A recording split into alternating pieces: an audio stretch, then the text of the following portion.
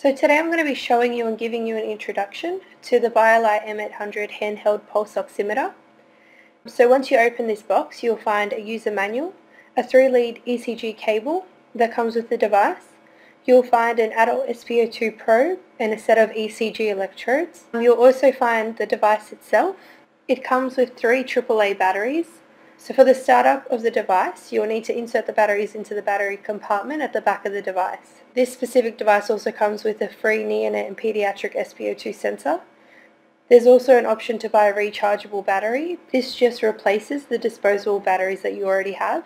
So to recharge, you can just place the device in the cradle and it'll automatically be charging.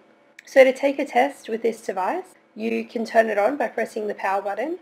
So next, you'll just need to attach the SpO2 probe to the top of the device and repeat this process for the ECG cable lead if this is something you're using.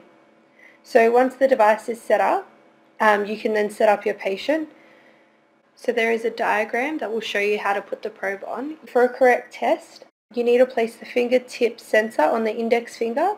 Next, apply the electrodes to the patient's body and all the figures will automatically appear on the device. This finger pulse oximeter has auto rotation and a high resolution color screen that can spot check and has a mode for continuous monitoring that is suitable for adults, pediatric and neonate patients. So to get to the settings, you'll need to press the menu button. Then you'll need to use the arrow up and down keys to navigate through alarm setup, general setup, system, trend, or even the ECG setup. You can also use the left and right keys to either select or return. So to turn the sound off, you can press the mute key. You can then press and hold the power button to shut the device down.